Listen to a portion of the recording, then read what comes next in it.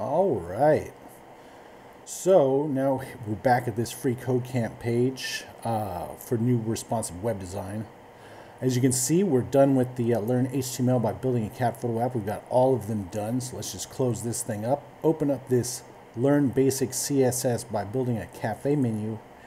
And so this is going to be like, it says CSS tells the browser how to display our web page. We can use CSS to set the color, font, size, and other aspects of HTML elements. In this course, we're going to learn CSS by designing a menu page for a cafe web page. All right, and we've got 91. The last one had 69. This one's got 91. So it's going to be a little more work, and then we're going to just keep going after that, and keep going until we've got all these except for this one. And maybe we'll do this one too. We'll see what the future holds. All right, so now let's start here at 1.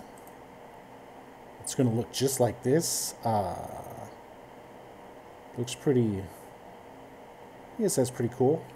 And we're going to start coding, and we'll see. Now we're on step 1, and we'll see you next time.